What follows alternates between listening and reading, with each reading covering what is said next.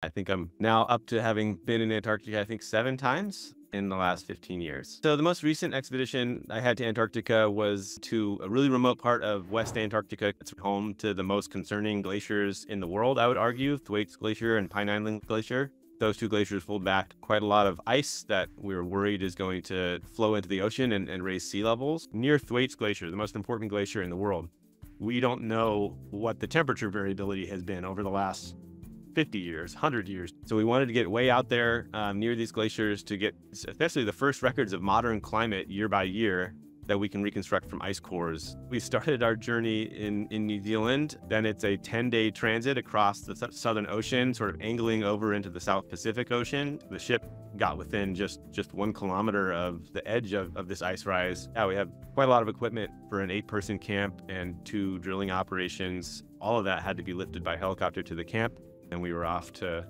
the races, off to experience a massive snowstorm, windstorm. We literally had 0 visibility. I got out of my tent the next morning. I could not see anything besides my tent. And if you walked away from your tent, you started getting blown sideways. Once the weather cleared, I was like, okay, go, let's set up the drills. We're drilling the cores 1 meter at a time and then cutting them into 50-centimeter sections.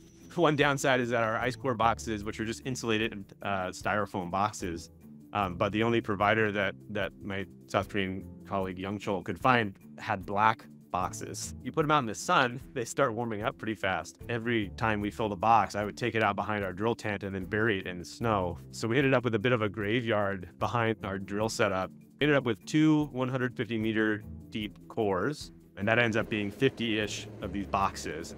Those cores were on the Aran from late January all the way until early May. I'm really excited to see what the cores actually tell us, and hopefully I'm right that they're going to give us some really important, much more direct information about what's going on right at the ice ocean atmosphere sort of triple point where all of these complex processes are interacting.